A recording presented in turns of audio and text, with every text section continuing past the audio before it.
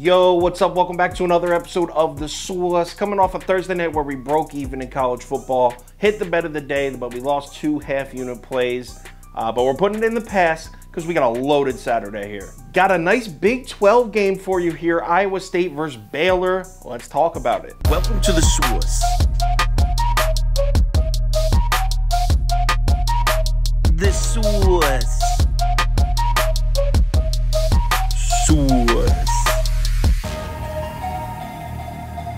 Hey, get the sauce. All right, Baylor on the road at Iowa State here. Line opened up Iowa State laying 1.5. And check this out. Look at all this money on Baylor. 77% of the early money on Baylor as of Monday morning. But yo, look at the books taking on all this Iowa State money. We're almost even now as of Friday night. And they react to it. The line moves from 1.5 to 2. It's up to 2.5 now. Very curious to see if this touches 3, because that'd be a statement by the books if they're willing to move this line all the way up to a key number like 3. So let's cap this game. If you subscribe to this channel, you already know the first step. We're running the numbers through the spreadsheet. According to the model, the line for this game should be Iowa State minus 4.05. So that's about a 1.5 lean on the Cyclones. All right, let's break this matchup down real quick, and we'll start with Baylor. I feel like Baylor fans have to be happy with what they've seen so far. Tough to lose that game on the road at BYU, but I mean, they played them tough as hell the whole game, took them to double overtime on the road. That's not a bad game for Baylor. Baylor's offense is the part that surprised me the most. Baylor's offense is sitting at 33rd in the country in schedule-adjusted offensive efficiency this year, and they're doing it without really asking Blake Shapen to do anything. Even their starting running back was out last game. They got a true freshman that comes in, Richard Reese, rushes for $150 and 3 touchdowns in the game. Baylor's going to have McWilliams, who's 6'1", 215, running the ball. And then they're also going to have Richard Reese, who's 5'9", 175, running the ball.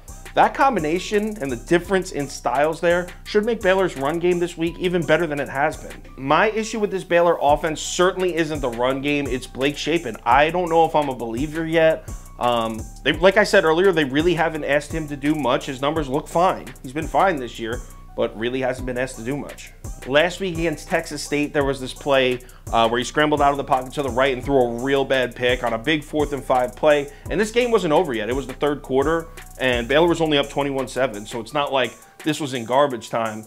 And I can't get that play out of my head. It was disgusting. I had the over in that game, so I was watching pretty closely. But it's one play. I'm not going to sit here and crucify the guy. The point I'm making, all I'm saying about this is I still don't know if those 2 games from last year we saw from Shapen when he took over, I don't know if that was a fluke yet. I don't know if he's able to do that consistently moving forward, and he certainly hasn't proven that to me this year. Now, as far as Iowa State goes, I think we need to tip our hats to Matt Campbell. This team's sitting at 3-0, including a game where they beat the brakes off a pretty decent Ohio Bobcats team. Score of that game was 30-3 at halftime. Keep in mind, this is a Cyclones team that was 128th in returning production from last season. Breece Hall, gone. Brock Purdy, gone. They lost everybody. Matt Campbell's literally working with an entirely new roster. Yo, and it seems like this team hasn't even missed a beat. Hunter Dekkers looks comfortable as hell throwing the football. I mean, that kid Brock running the ball, I mean, he looks like Breece Hall. He's even bigger. He's 6'2", 220. But this Iowa State team, you would have no idea that this is a brand new lineup. And the Iowa State defense, yes, the defense that lost everybody from last year. Get ready for this. 8th in the country in schedule-adjusted defensive efficiency. 8th. It goes Georgia, Iowa, Alabama, Clemson, Wisconsin, Michigan, Penn State, and then Iowa State. Brand new defense.